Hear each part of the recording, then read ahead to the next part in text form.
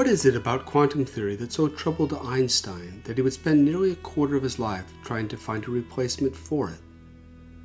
The answer is perhaps a bit simpler than we might suspect. Einstein was a realist and believed in an objective universe that exists outside of our subjective observations of it.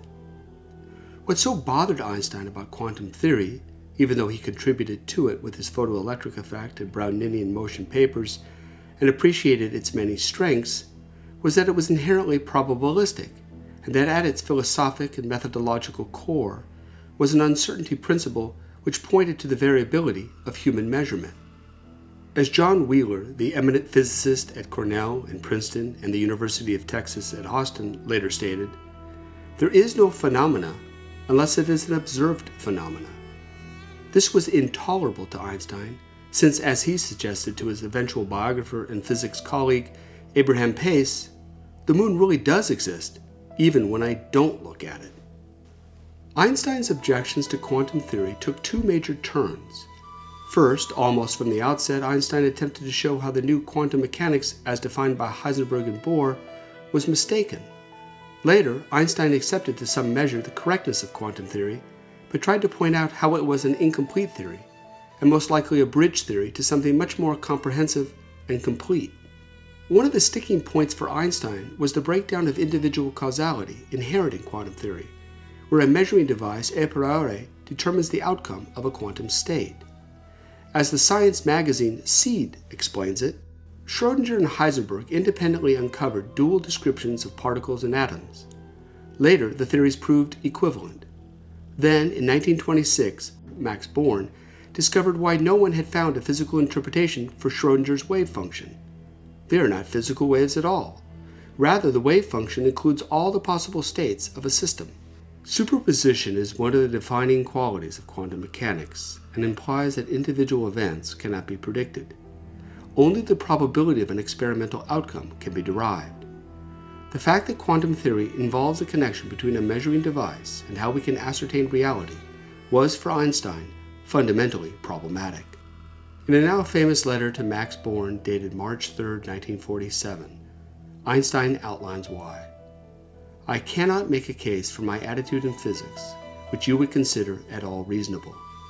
I admit, of course, that there is a considerable amount of validity in the statistical approach which you were the first to recognize clearly as necessary given the framework of the existing formalism. I cannot seriously believe in it because the theory cannot be reconciled with the idea that physics should represent a reality in time and space free from spooky actions at a distance. I am, however, not yet firmly convinced that it can really be achieved with a continuous field theory, although I have discovered a possible way of doing this which so far seems quite reasonable. The calculation difficulties are so great that I will be biting the dust long before I myself can be fully convinced of it. But I am quite convinced that someone will eventually come up with a theory whose objects, connected by laws, are not probabilities but considered facts, as used to be taken for granted until quite recently. I cannot, however, base this conviction on logical reasons, but can only produce my little finger as a witness. That is, I offer no authority which would be able to command any kind of respect outside of my own hand." What reality was Einstein presupposing here? An external world free from human measurement, a world which exists truly and clearly apart from human subjectivity?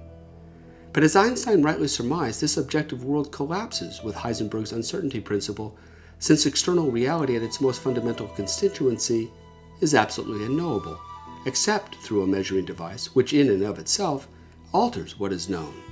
In other words, quantum mechanics is a statement about reality itself, and what it is saying is that there is no world out there apart from our observations of it. Our observations, in other words, are part and parcel of what we observe. The dualistic idea of a world apart from ourselves is a fiction.